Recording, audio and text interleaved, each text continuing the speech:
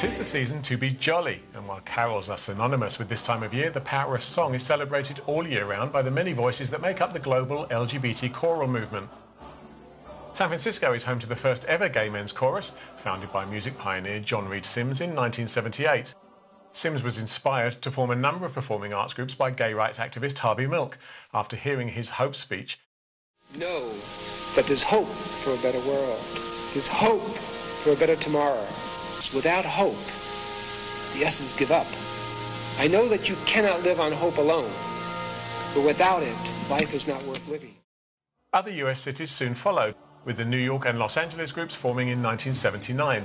Within months, members of the LA chorus joined the National March on Washington for lesbian and gay rights. By the early 80s, the movement had spread across North America and began to advance through Europe. London's Gay Men Chorus was founded in 1991, with other groups forming in Australia and New Zealand within a year. Today, San Francisco has one of the world's largest gay choruses, with a membership of over 300. Throughout the 80s and early 90s, choruses such as the SFGMC focused heavily on the impact of AIDS experienced firsthand. Famous San Francisco author and gay rights activist Armistead Maupin introduced the SFGMC to the world with inclusion in the third instalment in his celebrated Tales of the City series released in 1982. Maupin collaborated with SFGMC for their 2016 spring concert titled Tales of Our City, bringing the author's literary work to life through music and song while celebrating 40 years since the initial launch of the books. Yourself. Now what took you so long? Come out.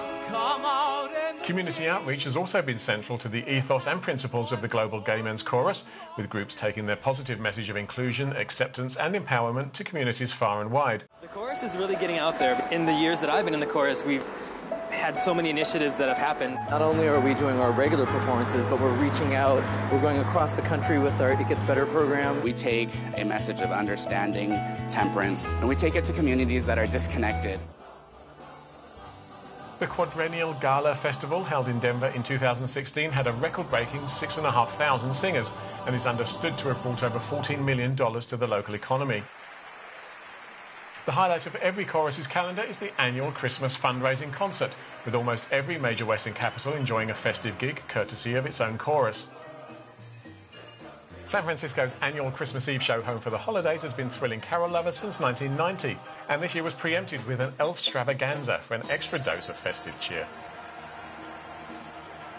Well, that's all from us for this week. Don't forget to catch our daily bulletins throughout the week at Pinksixty News. Join us again next time for more Pinksixty Entertainment.